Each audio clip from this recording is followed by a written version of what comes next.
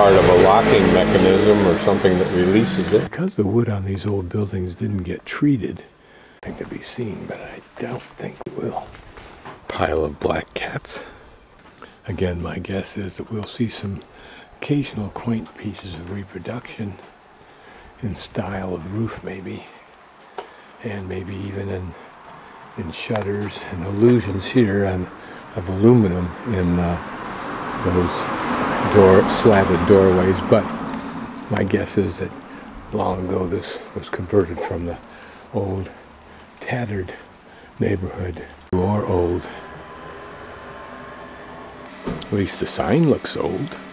Those bows certainly look like they're look of corrugated metal of the adjoining building. You get to look through this doorway of some old building or a building into a garden in the back. And this may be what was behind a lot of these buildings, is a pleasant backyard. It's interesting that you should find this here. Different people walking up and down here, so maybe I should too. It's kind of a screen facsimile. An example of a residence and business combination on this street. Now here's where you get to use your imagination. There's still the remnants of old buildings here, I think. Some old rocks there. Some rocks that either were barriers to the corner or were important symbolic stones. But this at some point in time would have been an intersection of importance. Look at it, that side of the building is relatively new wood, so maybe what they've done is simply restored that wall and left the rest of it to be what we hope it is. Even those are shops on occasion. May well be the maintained remnants of older houses, or simply reconstituted in that format. There's nothing strange about finding so little in Japan that's original like this, given that if you were in New York, you'd be unlikely to find any. No, I'm not going to say door, but maybe not. It may be that this is a day, for some reason, I think it's Tuesday or Wednesday, that shops traditionally close. Entry gate leading into. So this is the reason you traipse into little neighborhoods like this that you've read about, in the hopes that you'll discover some little jewel of the past. I had a young man stopped and chatted with me a bit in English. Notice, I guess is the mail slot, but notice how short this door is. I have to stoop down to get in. Now this shrine is interesting because it's composed of all these little carvings or littler carvings. I wonder if it's an amalgamation of carvings from different sites or different eras, whatever. Imagine if you knew this history. My guess is from the way this designs, it once functioned as a scary icon. And here a little pond. I wonder what those strings are for. Do they keep birds from flying down in there? There's some big, robust flowers.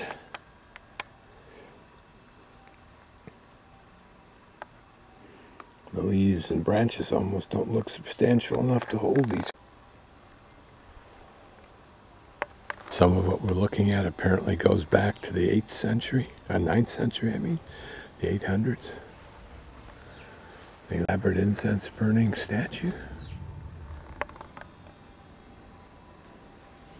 A stupa, the top almost looking like an electrical line insulator.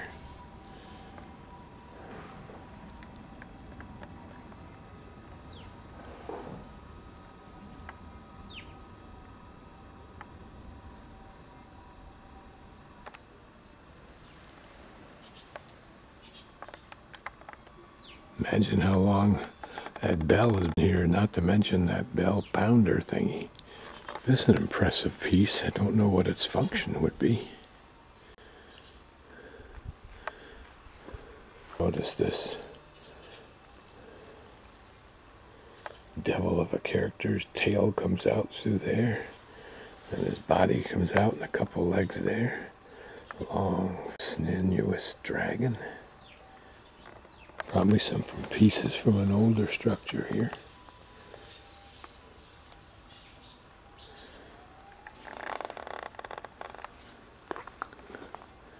You can just imagine the circumstances under which the shrine sold off its land for that building, built right up next to it. And these stones, notice that they've been worked there. That curve outlining some kind of a building that had a portico to it. There's a stone there. So this might have been a walkway, a cloister. Someone lives here to maintain it. I think there's a bathroom there I can use too. And could these actually be burial stone? This is interesting for two reasons. Number one, the gold, a little bit of an extravagance. Those lovely lines we've seen on some of the Japanese temples. And what's the point of those two sticks in that pattern? Certainly a different kind of a shrine, whatever it is. And those two pieces of wood certainly have some significance. These are either wells. No, I think they must be wells. There's two on this property, right next to this purification trough, or double trough, really. Again, a nice tranquil setting.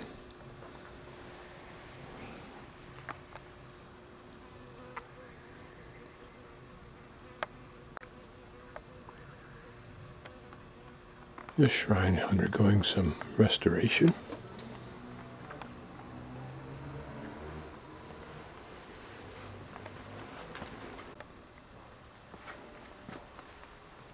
It's probably a room laid out for a Japanese type little bank.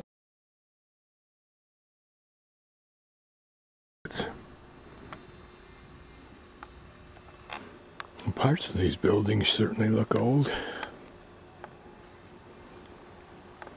Just maybe wise entrepreneurs leaving them that way. Not sure if I videoed this flower before. Here you can see one of these benches in the down position. Great for sitting, not to mention putting your wares on.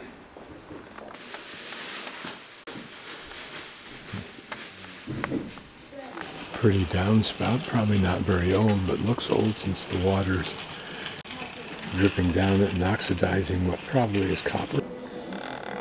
Certainly traditional looking photograph or cabinets. Little sewing machine, sad iron. Oh, I bet that's for holding cord and unraveling it.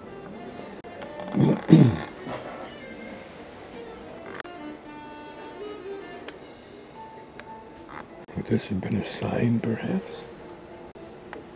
It looks like an interesting sign. I don't know that any of these buildings are terribly old, but they certainly look old compared to the blah, boring architecture of the rest of Japan. Because you don't see anything interesting in Japan. Occasionally a commercial building. I'm guessing this is an antique shop. Magnificent carvings, eh?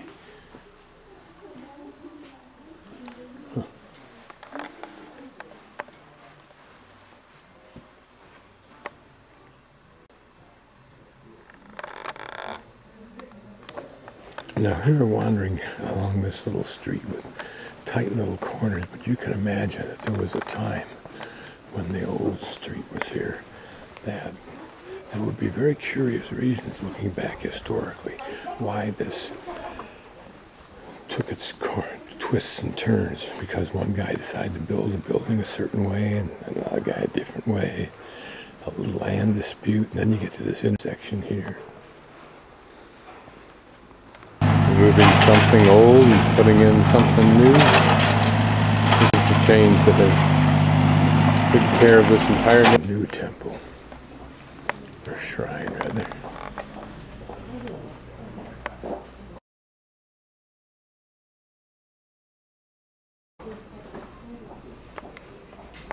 But it may have tremendous historical precedence.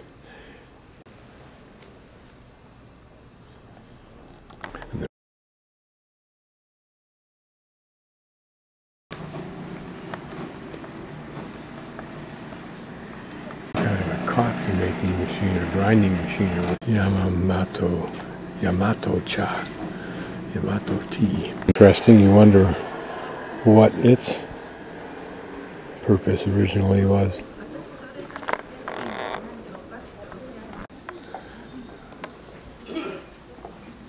Intersection.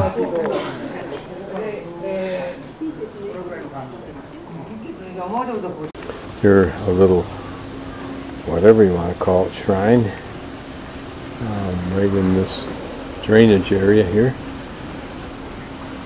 And next to it, what looks like a very large shrine and a big water lake or whatever. Maybe I can find out where I am. So I've managed to wander from here all around through here, and I'm now up at this point right there. I'll just pan around.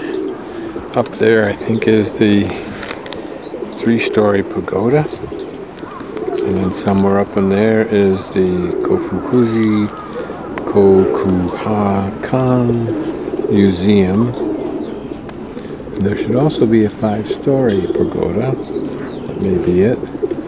And then the National Museum is over there somewhere.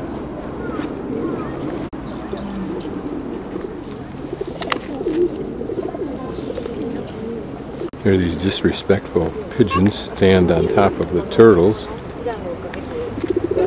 I guess they're all buddies.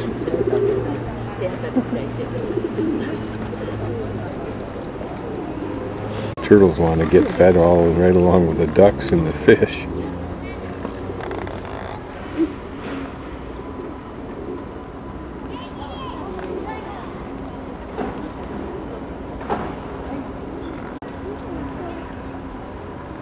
Curious why this one has that reddish color to it. It's most turtles I've seen since some, I think, a Buddhist temple in China.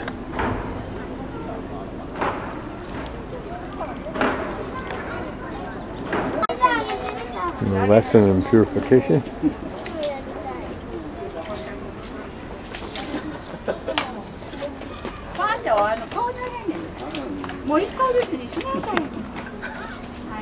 Trying to say, get it on the statue, that's where it's supposed to be. Again, the epitome of restraint. Almost boring.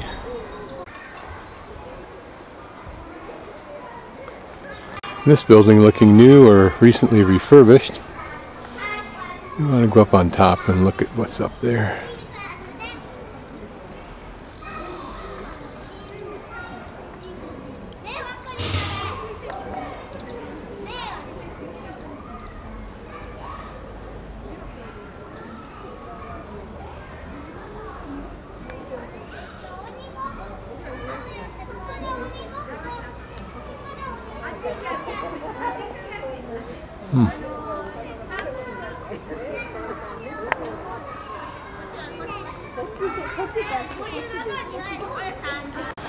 It says exit, do not enter, so. Very heavily controlled area, like they get a lot of people in here. They have to regulate it.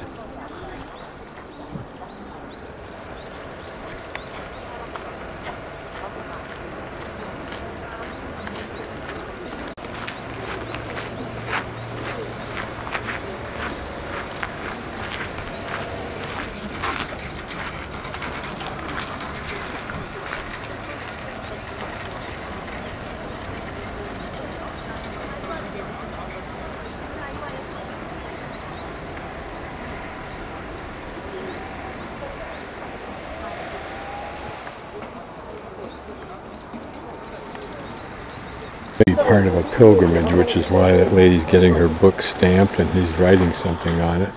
Pilgrimage to a number of temples. Interesting, the number of older Japanese women I see that look so racked over, like they had some disease that's peculiar to Japanese women. Glad to see that one older Japanese couple rebelled against this prohibition against taking pictures even just from inside those fenced areas. I'm guessing that the purpose of this structure is to protect a temple in there that they're completely redoing. restoring or whatever. You can see large posts right above this fence line. If I can get the camera in there. So the gray area is apparently the building which is called the Chuman, and the Kairo restoration is under restoration, and then this yellow portion is probably this part that's in front of us that wraps around, and you can see all of the bases for the posts that are indicated there, and it probably has a roof on it.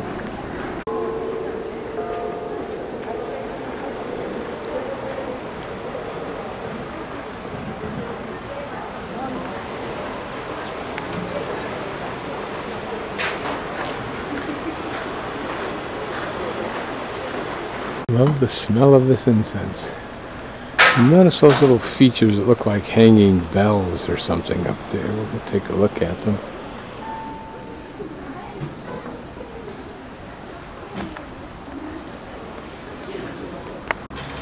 Pretty little bell tower, if you will.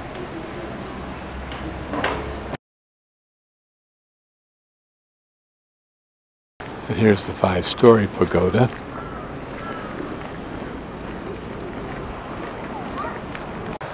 It certainly is impressive with its size and its design, but I think it has to be part of your culture in order to be really awed by it, because I am not.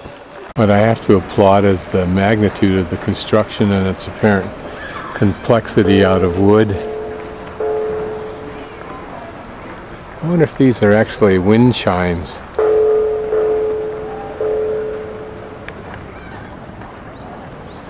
It's interesting to watch the people sometimes when they're feeding the deer. They're afraid of the deer, so they're very tentative in offering it food. And it should be the reverse. The deer are totally nonplussed. This guy here thinking he's got a leg up, excuse the pun, by being up high enough that people can see him, and he doesn't have to do a lot of reaching to get at the food. This, the Tokando Hall, probably a meeting place for the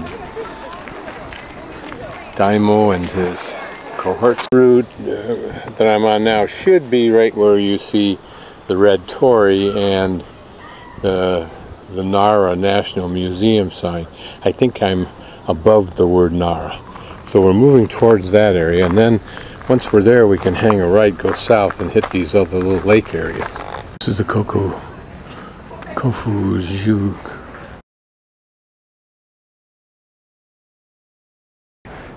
This is the Kofuku-ji temple complex offices.